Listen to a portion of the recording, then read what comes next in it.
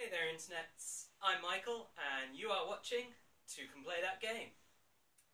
So in this video I just wanted to take a short amount of time just to show you the setup I'm using to make these videos, just in case any of you out there are interested in trying to make your own YouTube videos and you don't really know where to start or feel you don't have the equipment. I just want to show you that I was in the same situation and I bodged it together. You don't need a lot of money to make this work. Obviously, long term, I would probably have to invest some. But if you watched my first video, my introduction to the channel, then I did promise to do this video. So in a second, I'm going to come towards the camera, grab it, flip it around, and show you what's going on here. If you didn't watch my first introductory video, please do. If not, then please at least watch the ones about the games. So, without any further ado, let's grab the camera. So, I'm just in my living room here. So, let's flip this round. That's the Christmas tree.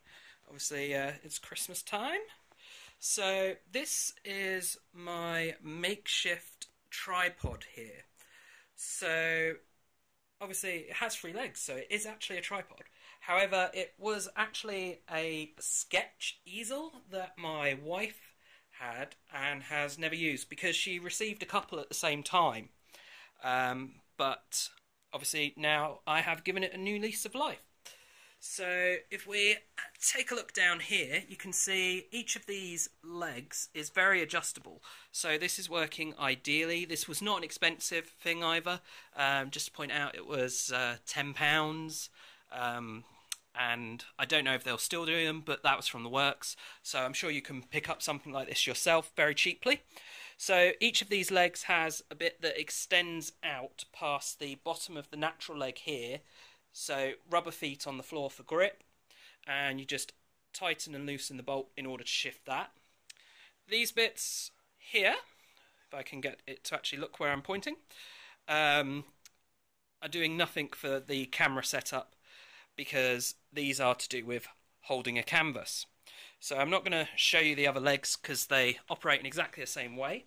But then at the top here, we have, of the legs anyway, we have a setup whereby we've got bolts on either side, and then the simple thing is you just adjust the legs and tighten the bolts, and then that's compressing the whole thing, holding all 3 legs in place, as well as determining the lean of this upright bit here. So let us follow this up, and that will show you this here, which is a gorilla pod I had for an old camera that is actually worse than my phone, which is why I'm not using that. But what I've done is, normally these bits would be the feet, but I'm using those to hold the phone in, so I'm sliding the phone in like this, and it's held in place then. How I attach this to the easel itself, it is actually designed to have a screw that comes out of the gorilla pod that then screws into the camera. I didn't have a way to screw that directly to my phone. However, the easel has, similar to with the legs, a bolt going through. So then we have here this bolt, same wing bolt as we were seeing on the legs. It was actually the other way round, so that the wing bolt was on this side where it's curved, and I've turned that around so that I could insert the bolt into the gorilla pod.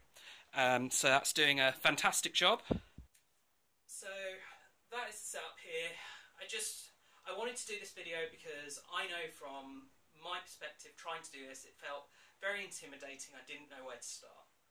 And I'm hoping that by doing this, other people might find this and be able to do their own videos and get their own thoughts out there.